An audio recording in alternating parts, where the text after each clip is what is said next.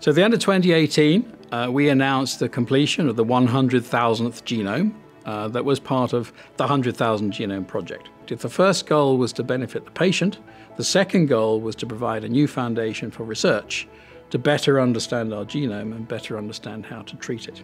The third goal was to build the infrastructure for future implementation in routine healthcare for the National Health Service itself.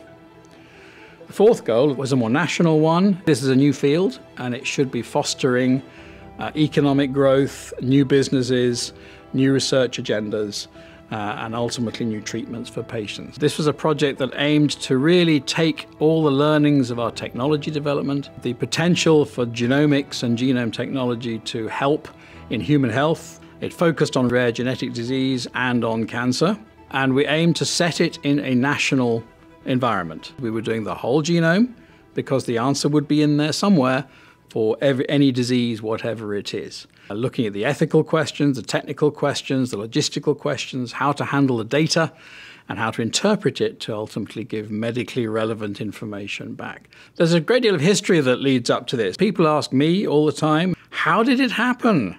What do I have to do it in my country? And the answer is probably many countries are different, but the UK story does have a number of lessons. The first thing that happened, I think, is that a series of collaborations. Leaders who were advising governments and scientific policy in the UK came together and actually came up with the concept of seeing, is this going to be useful in healthcare? Let's ask that question. And let's specifically ask it of whole genomes. Then, very importantly, the scientific advisors to the UK government felt it was time. And that was a very exciting moment, because I think that really showed how many people had come together. The scientists and the doctors with their collaborations, us, the technologists, who are working hard to make it cheaper and faster, but then the government, represented by the leader himself, the Prime Minister, who absolutely got it. And he said one other thing. He said, I don't want it spent on research. We're doing a lot of research. I want it spent on actual medical applications. One other important milestone in that the particular group in Cambridge who started a 10,000 genome project a year before the 100,000 genome project started. And that gave us practice of a large project, practice in negotiations and contracts and how to really establish such a partnership. And this became, in fact, the pilot for the 100,000 genomes. August the 1st, 2014, the CEO of Illumina, so Jay Flatley, and John Chisholm, the CEO of Genomics England, shook hands in number 10 in the signing of the contract. The partnership was a complementary relationship, but also a synergistic one. Illumina took on the responsibility of setting up the technology to work at a scale that nobody had done before, to sequence 100,000 genomes. To provide the data, align it, reassemble the genome to its decoded version, and to provide that to Genomics England. And Genomics England, for its part, would work at both ends of this process. They would engage the patients and the doctors and collect the samples. They would do the consent and look at all the ethical approval required for the program. They would do public engagement of both the medical professionals and scientific professionals and the general public and the patients. And then at the other end, they would take the genomes from Illumina and they would interpret them and send reports back to the doctors for return to the patients to see to what extent and how it had an impact on the understanding of the disease in each individual patient. And bounded at either end by the patients and the doctors themselves. And as Sally Davis, the Chief Medical Officer of the UK, said, when the contract was signed, it starts with the patient and ends with the patient.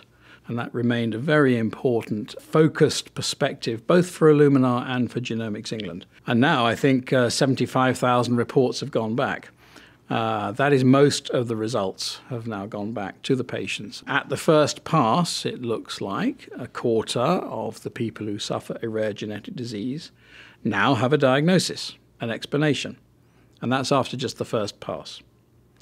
And one of the beauties of the human genome, having all the information present, is that actually when new discoveries are made which explain new diseases, we find new genes involved, actually you can go back to the person's genome and just have a look.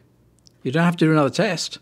You just have to have another look. In many studies, I think outside the Genomics England project, we've seen that in a year, perhaps 25% more diagnoses can be made than the previous year because of the nature of research running alongside and actually continuing to add information to the human genome itself.